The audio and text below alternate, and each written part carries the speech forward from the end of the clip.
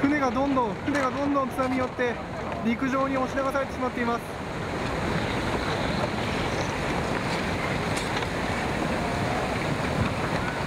津波がすごい勢いで押し寄せてきます。時間は今午後3時21分頃です。すごいです。 11th of March 2011. Japan is struck by a massive earthquake. The quake triggers a devastating tsunami. Powerful waves destroy everything in their path. Over 15,000 lives are lost. 6,000 people are injured.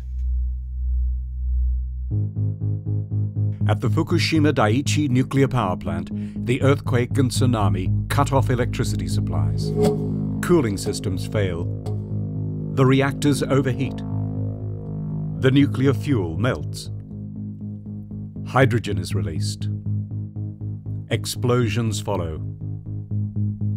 Radioactive materials are released into the atmosphere and sea. More than 100,000 people are evacuated. It is the worst accident at a nuclear power plant since the Chernobyl disaster in 1986. On the other side of the world, in Vienna, Austria, the IAEA's Incident and Emergency Center is immediately activated in full response mode. Over the next 2 months, 230 staff at the center work around the clock. Stress, pressure on it, then it will crumble.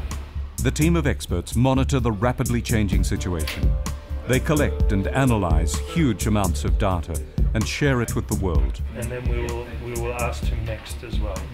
They coordinate and provide international assistance to Japan and supply information to the public. Shortly after the accident, the agency sent a team of international experts to Fukushima Daiichi. Together with plant operators, they viewed the damaged facility and began to identify lessons from the accident that could help improve global nuclear safety. IAEA Director General Yukiya Amano experienced firsthand the impact of the disaster when he visited the stricken plant. Staff at the plant gave him eyewitness accounts of the disaster.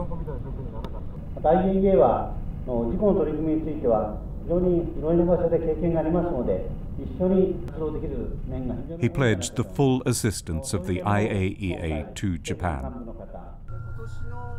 In the past 5 years, the IAEA has sent over 10 expert missions to Japan. After the stabilization of the damaged reactors, work on decommissioning began. This is expected to take decades to complete.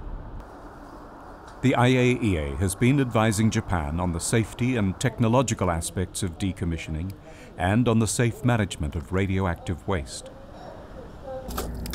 Cooperation in the monitoring of radioactivity in seawater is also ongoing.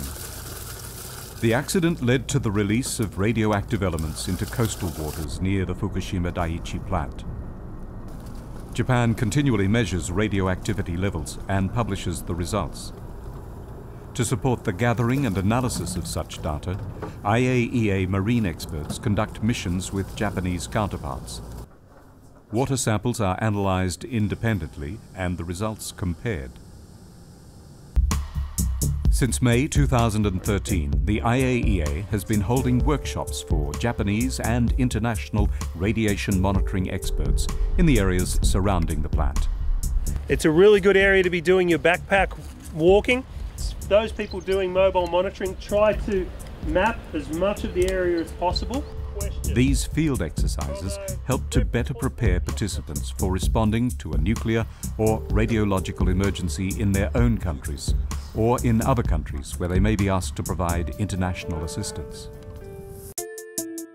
The training activities are coordinated by an IAEA RANET Capacity Building Center, which was designated in 2013. 2 years later, the center moved into its new location at the Fukushima Prefectural Center for Environmental Creation. The emergency response equipment, which is used in the workshops and training, is stored here. These devices could be deployed to a country in the Asia-Pacific region if assistance in an emergency is requested. Since 2013, the IAEA has been supporting the work of the Fukushima Prefecture in the fields of radiation monitoring and decontamination in public places. IAEA experts assist with the analysis of the results of these activities. Very intensive cleanup activities. And advise on how to protect people from the harmful effects of ionizing radiation. Advice is also provided on the safe and temporary storage of the radioactive waste collected from contaminated areas. And the IAEA is assisting the Fukushima municipal authorities on a research project that involves the incineration of such waste to reduce and manage the overall volume. Among other safety measures, it's important that the incineration process doesn't spread radiation into the atmosphere. The lasting legacy of the Fukushima Daiichi accident will be a much more intense focus on nuclear safety and on the improved protection of nuclear facilities against natural hazards. Just 3 months after the accident, the IAEA hosted a ministerial conference on nuclear safety. This paved the way for the unanimous endorsement of the Nuclear Safety Action Plan by IAEA member states. As a result, safety measures were enhanced at plants throughout the world. At the IAEA's 2015 General Conference, the Director General presented his extensive report on the causes and consequences of the Fukushima Daiichi accident. That effective international cooperation is vital. It aims to provide an understanding of what happened and why. It's been 5 years since the nuclear emergency. The road to recovery has been difficult and long, and the journey continues. As Japan proceeds to recover from the accident, it can count on the continued support of the IAEA.